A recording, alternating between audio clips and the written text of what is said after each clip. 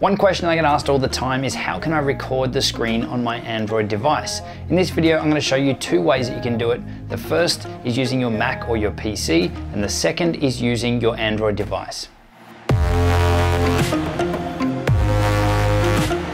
Hey, it's Justin Brown here from Primal Video. We release a ton of content to help you get better results with videos faster. If you're new here, then make sure you click that big subscribe button, and all the links to everything that we're going to cover in this video, you can find linked in the description below. Okay, so jumping straight into recording your Android device screen, the first way that we're going to show you is with some software that works on both Mac and PC. And the second way we're going to show you is just using your device. So no need for a PC or Mac for the second method. So starting off with the first method, the piece of software that you're going to need is called Reflector 2, and it sells for $14.99. There is also a free trial version available as well. So download Reflector 2 and install it on either your Mac or PC. Next up, you need to make sure that both your computer and your Android device are on the same Wi-Fi network, and you will need the Google Home app installed on your device. So to get started, open up the Google Home app, click up on Settings and choose Cast Screen Audio, and then select your computer. Now you'll see your phone screen has been shared over to your computer. Now before you hit that record button to start recording your screen, it's a good idea to jump into the settings and to check your video recording settings. So click on Settings, go down to Preferences, and then go across to Recording. And in here you've got the option to choose your recording resolution. So you've got the options of 4K, 1080p, 720p, and 480p. Now, if you want the highest quality, then choose 4K, but I'd suggest not going less than 1080p. And as a lot of devices at the moment still aren't 4K, you'll probably find that 1080p will be the best choice here. Under recording quality, you can pick very high, high, medium, low, or very low, and I'd recommend that you leave this at very high. And you can also choose your recording frames per second, or the frame rate of the video you're going to be recording.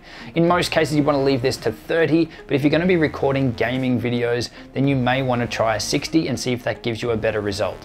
So we'll leave that here at 30. Then it's just a matter of pressing record and recording your video. Once you're done, press the stop recording button and then choose where you want to save the file. Okay, so that's how you can record your Android device screen using your Mac or your PC and using the software Reflector 2. Now we're going to jump into how you can record your phone screen or your device screen using just the device itself.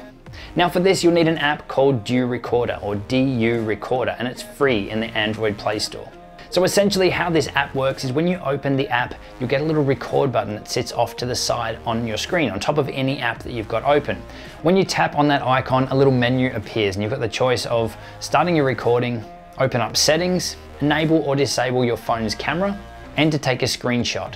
So before you press the record button to start recording your screen, press the settings button, which is the little 4 squares, come across to settings, and in here you can choose your video resolution. So once again, I recommend not going less than 1080p for your screen recording, but if you do have higher options and you want to have a higher quality video, then you can select a higher resolution. So I'll select 1080p. And just below that, you can also adjust your video quality, which is the video bitrate. Now, if you really want the best quality recording you can get from your device, then pick the highest megabits per second that's available for your device. So you can see here that we've got 12 that we could pick, and then the entire video is locked down and capturing at 12 megabits per second. But that'll also make a huge video file. But in the case of most screen recordings, I'd recommend that you leave this at auto because it would automatically adjust depending on what you're actually doing with your phone while you're recording. So we'll leave that on auto. And once again, we've also got control over our frames per second.